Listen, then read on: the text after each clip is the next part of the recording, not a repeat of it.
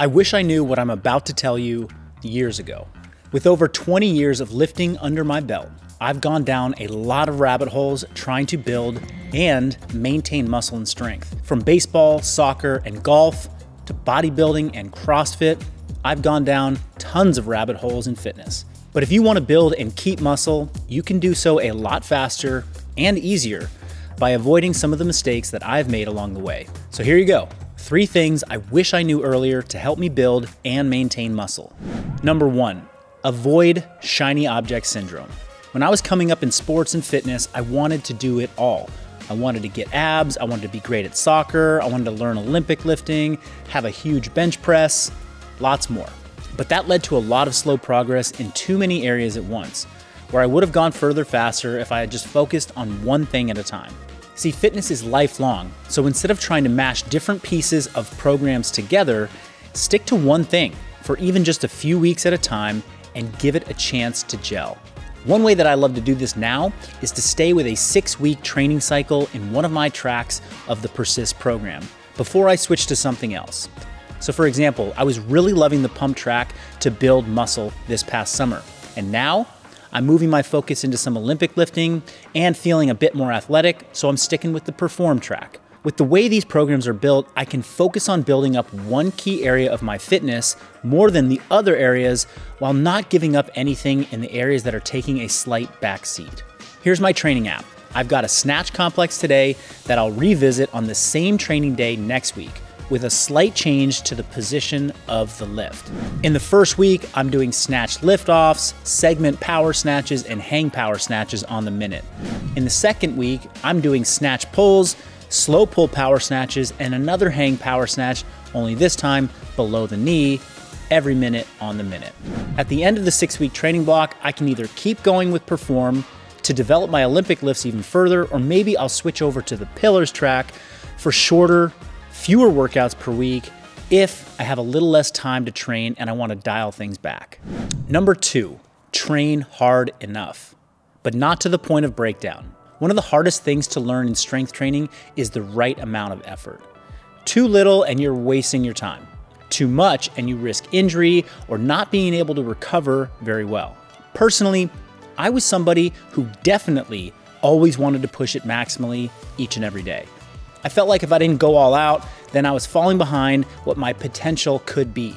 But maxing it out too often just meant that I couldn't recover fast enough on many occasions, and I was in a constant state of overtraining.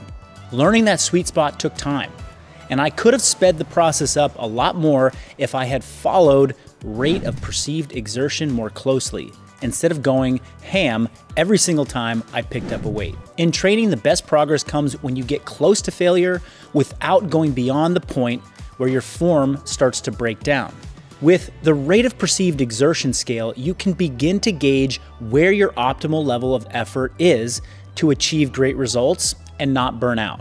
The way I think about it is, if I'm at a 9 out of 10 on the RPE scale, that means I could have squeezed out maybe one more rep before failing or grinding out something that looked ugly with bad form. If I'm at an 8 out of 10, that means I could have done that for 2 more reps before my failure of form started to kick in. As a coach, the best way I've seen to put this into practice for my athletes is to now give a rep range and a set range, and then some guidance on how the lift should feel. That way, no matter how you're feeling on a given day, you can push to a high level of effort for you. No need to grind through crappy form in order to get that last rep just because the workout says you have to get 10. You can still get enough effort to build muscle as long as you're hitting that rep range and you're working to the right RPE on any given day. So here's what it looks like in my program today. I've got split squats and pull-ups in an on-the-minute format, which builds in rest between sets, but keeps my training session running on time. I can even switch my level in the training app to scaling options if I don't have weighted pull-ups yet, or I'm not feeling up to it today.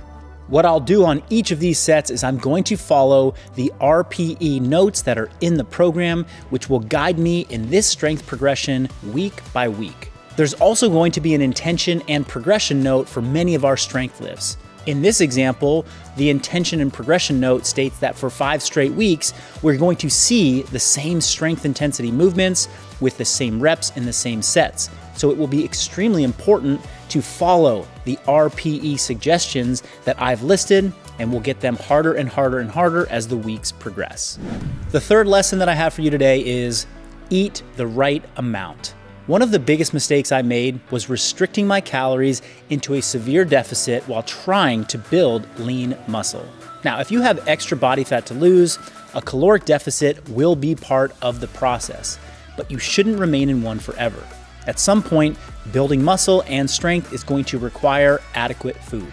If you want to arrive at the right amount of food for your needs, don't rely entirely on macro calculators, and especially don't rely on how many calories your Apple Watch says that you're burning. Instead, I'm going to suggest a 2-part process. First, get a free MyFitnessPal account and track everything that you eat for 2 weeks, and I mean everything. Also, weigh yourself and take a few photos of your body at different angles at the beginning and the end of these 2 weeks. Now, I don't want you to intentionally make changes to what you normally do from a food perspective during these 2 weeks. Same thing with your training. Just stick to what you do normally. Though it's inevitable that we will tend to eat a little less when we track what we're doing, this is just human psychology. What we're actually aiming for is trying to get a good baseline for what your normal approach to eating and movement and daily life actually looks like. At the end of these 2 weeks, ask yourself, what happened? Did you gain weight? Did you lose any, or did you stay the same? This is going to tell you whether you're currently eating too much and in a surplus of calories. It's going to tell you if you're eating too little, if you're in a deficit of calories, or if your body weight stays the same, that means you're eating in maintenance. Your next step to this 2-part process is to hit up my free macro calculator at the link in the description below. After you've input some of your data, does it match up with your daily averages from the 2-week test that you did on yourself? If not, you may have overestimated your daily activity level. The goal you select also determines whether the calculator is going to give you maintenance level or a deficit or a surplus. Now, the comparison between what your average intake is now and what your calculator suggests based upon your goal is going to allow you to set some realistic targets if you want to make a change. For example, if you want to build a lot of muscle mass, you're going to need to eat more food. Now, I know that I eat 3,700 calories a day on average, but I might need to do a 20% increase of calories if I want to pack on a lot of muscle. Now, what that could equate to is a bump up to 4,500 calories, another 800 calories. Realistically, for me, and maybe for you, that might feel like a heck of a lot of food to try and eat every single day to start adding muscle. So we make a realistic change. I might start with 4,000 calories a day for a few weeks, instead of the 4,500, and then see how it feels, see how it's working, and then come back and reassess. Now, if macro counting is just too much to think about right now, I've got an even easier suggestion. Take your target body weight and eat that number in grams of protein each day.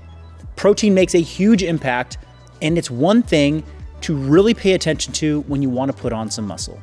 If you're in my Persist program, head to the nutrition library to grab the bonus Practical Protein ebook, and you're going to find protein prep tips, recipes, and all the ways that I've uncovered the hard way to make it easier for you to hit your protein goals on a regular basis and make it part of every single day.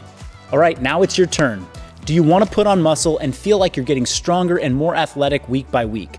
My Persist program is kicking off a new year of training, and we've mapped out a full range of lifts and skills to develop to keep the program fun and fresh, while making sure you stay hooked on that feeling of progress. So go ahead, try Persist for free for 2 weeks with the link in the description below. Take care.